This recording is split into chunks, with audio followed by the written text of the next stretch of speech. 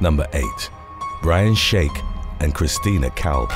A van belonging to the William C. Harris Funeral Home was left unattended in St. Louis, Missouri, while its driver used the gas station restroom on the morning of February the 11th of 2021. When the driver came back outside, he discovered that the van had been stolen and promptly contacted the authorities. As was captured on the gas station surveillance cameras, a male suspect had entered the run-in vehicle through the driver's side door and then drove away from the scene after a female suspect had climbed into the passenger seat. The police's initial attempts to locate the stolen vehicle proved unsuccessful. However, the following morning they received reports that the van had been spotted at a Walmart in the city of Festus, roughly 50 miles from the scene of the theft. The two suspects, identified as 38-year-old Brian Shake and Christina Kalb, aged 31, were taken into custody inside the Walmart. The former was charged with one count of stealing a motor vehicle and held on a $40,000 bond, while Kalb was charged with tampering with a motor vehicle before ultimately being granted release. The police detailed how there'd been a deceased woman in the back of the funeral home van at the time of its theft, but they ensured that her body had been successfully recovered along with the vehicle itself. Number 7. The Minneapolis post-funeral shooting. On January the 22nd of 2022, roughly 100 people gathered for a luncheon in the community room of the Cora McCorvey Health and Wellness Center in Minneapolis, Minnesota, following a funeral ceremony. At about 3:30 p.m., a man reportedly entered the venue and began arguing with a woman who'd been in attendance, although the relationship between the two wasn't immediately made public. The shouting match grew increasingly more intense until the man allegedly took out a handgun and opened fire, hitting 2 people in the process. The victims, a male and female attendee, weren't identified by police in the incident's aftermath, but it was reported that they were taken to a nearby hospital in critical condition. The assailant fled the scene following the shooting, and as of the latest updates on the case, investigators were still working towards identifying him. Police say the man ran away and no arrests have been made. The connection between the shooters and those at the gathering is under investigation. Number 6. The funeral of Andrew Beasley. On January the 25th of 2022, Australian teenager Andrew Beasley died following a traffic accident in which his motorcycle collided with a truck. He'd been well known within the Queensland biker community for regularly helping out with charity rides. On February the 4th, several bikers, some of whom were identified as members of the Rebels Motorcycle Club, gathered to mourn Beasley's tragic death at a funeral ceremony in the town of Atherton. Subsequent reports indicated that local police officers had been staking out the ceremony and began targeting the mourners for various traffic offenses as they left the location of the wake. A total of 7 attendees were issued fines for wearing prohibited clothing associated with outlawed motorcycle gangs, while others were cited for obstructing traffic and neglecting to wear helmets. Local state MP Shane Knuth called the police's surveillance of Beasley's funeral and their subsequent intervention disrespectful. However, a spokesman for Queensland Police claimed that they targeted the event in the interest of public safety. The night before the slew of biker citations, a member of the Rebels Club was arrested and charged with assault after allegedly striking another man in the head at an Atherton pub. Number 5. The burial of Sadie Williams.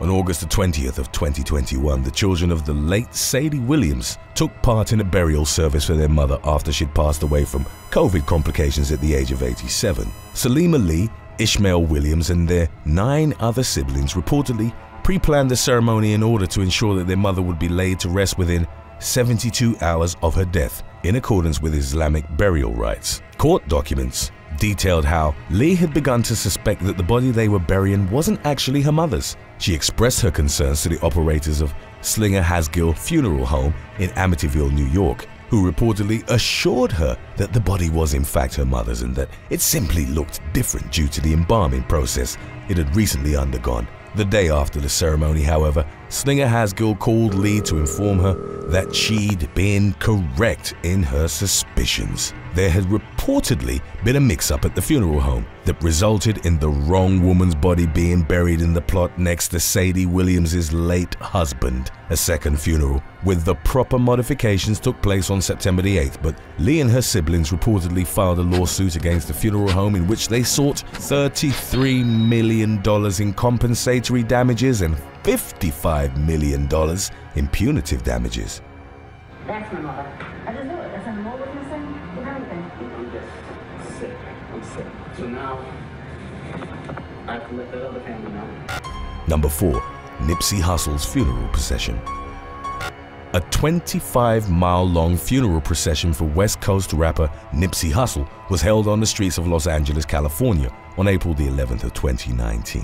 The ceremony took place roughly 3 weeks after the 33-year-old had been fatally shot outside his Marathon clothing store. Thousands of people gathered to watch the procession. It began at Staples Center, where a memorial service was held in the late rapper's honor, before making its way to the funeral home where his body would remain. The massive gathering blocked the streets completely at one point, as people congested seeking an opportunity to see the hearse that was carrying Nipsey Hussle's casket. LAPD officers were forced to reopen a path for the funeral procession, which subsequently caused a stampede of fleeing onlookers that injured at least one woman. At about 6:25 p.m., 3 passengers in a gray Hyundai opened fire on procession goers in the Watts neighborhood of South Los Angeles. 4 people, 3 men and 1 woman, suffered critical gunshot wounds in the attack. According to the Los Angeles County Coroner's Office, one of the victims, named as 55-year-old Glenn Mitchell, ultimately passed away from the injuries he'd sustained in the shooting. The suspects fled the scene in their vehicle, and the LAPD subsequently launched an investigation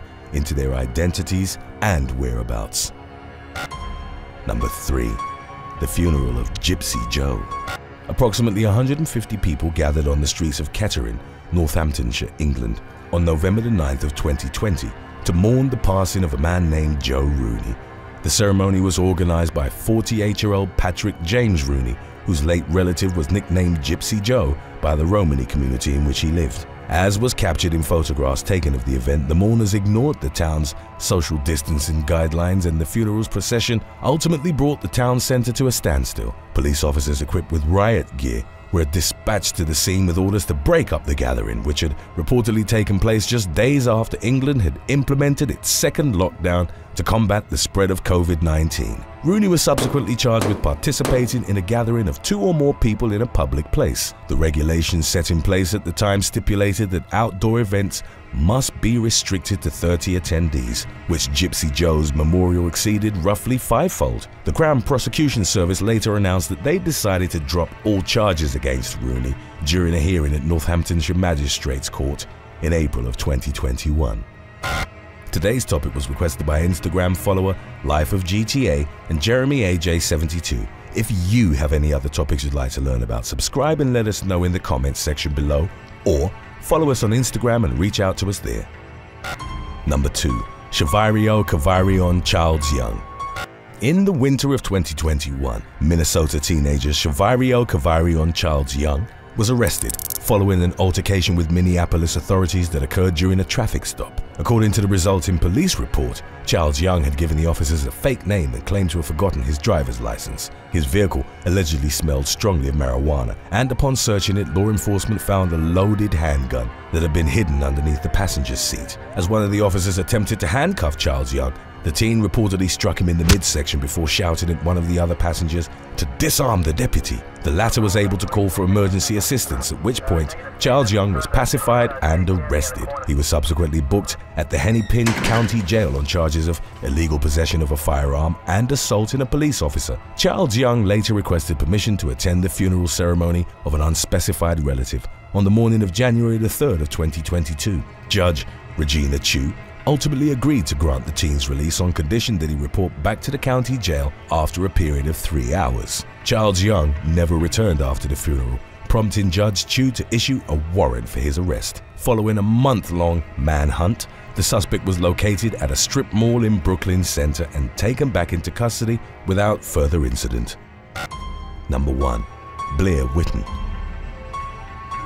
On May the 1st of 2021, Colin McDonald was mourned by friends and loved ones during a funeral ceremony at Riverside Cemetery in Fargo, North Dakota. As the burial was in progress, an SUV operated by the deceased man's ex-girlfriend, 28-year-old Blair Whitten, began driving over grave sites and attempting to run people over as was detailed in a police report. McDonald's father later told investigators that he confronted Witten outside the cemetery and requested that she leave, to which the woman responded by accelerating in his direction, forcing him to leap out of the oncoming vehicle's path. Fargo police were called to the scene.